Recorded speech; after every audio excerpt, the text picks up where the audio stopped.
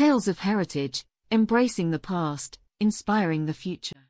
Hey there, fellow explorers of history. Welcome back to Tales of Heritage. Today, we're delving deep into one of ancient Greece's most captivating myths.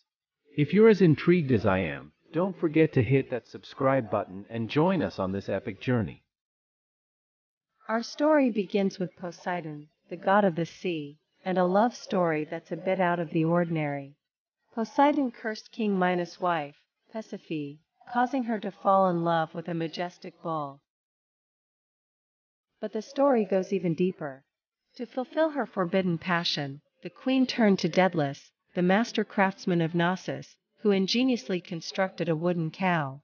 Persephone entered this lifelike contraption, which allowed her to approach the object of her desire, the bull. Persephone's unusual love led to an even more unusual birth. She gave birth to a creature, the Minotaur, a half-man, half-bull abomination.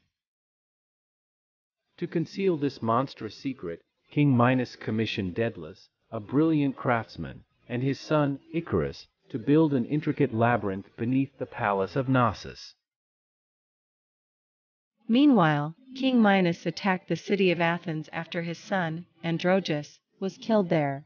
The Athenians asked for terms and were required to sacrifice 7 young men and 7 maidens to the Minotaur every 7 years.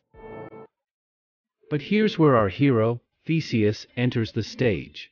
He volunteered to end this gruesome cycle of sacrifice and sailed to Crete, determined to slay the Minotaur. Amidst the labyrinth's twists and turns, Theseus encountered Ariadne, King Minos' daughter. Love bloomed, and Ariadne provided him with a sword and a ball of thread, known as Ariadne's string. Theseus bravely faced the Minotaur, using Ariadne's thread to find his way back. In a legendary battle, he defeated the beast, ending the Athenian tributes forever. So, what's the moral of this ancient tale? Was it a story of divine wrath, love transcending boundaries, or a hero's valor? Share your thoughts and theories down below. That's a wrap on the myth of the Minotaur. If you've enjoyed this adventure into ancient Greece, be sure to hit that subscribe button and join us on more epic journeys through history.